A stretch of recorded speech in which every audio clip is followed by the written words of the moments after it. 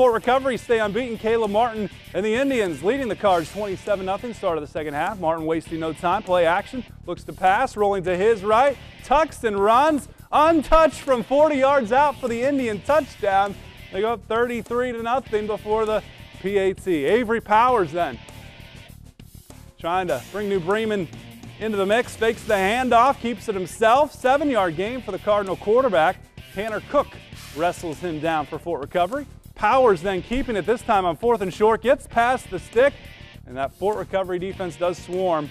This drive would end in a punt despite that first down. Martin now to Kyle Schreier. First down up the middle. 11-yard pickup for Kyle. They stay on the ground. Jason Reesner, handoff for the Indians, picks up the first down as Fort Recovery stays perfect for the season. They pitch the shutout 40-0.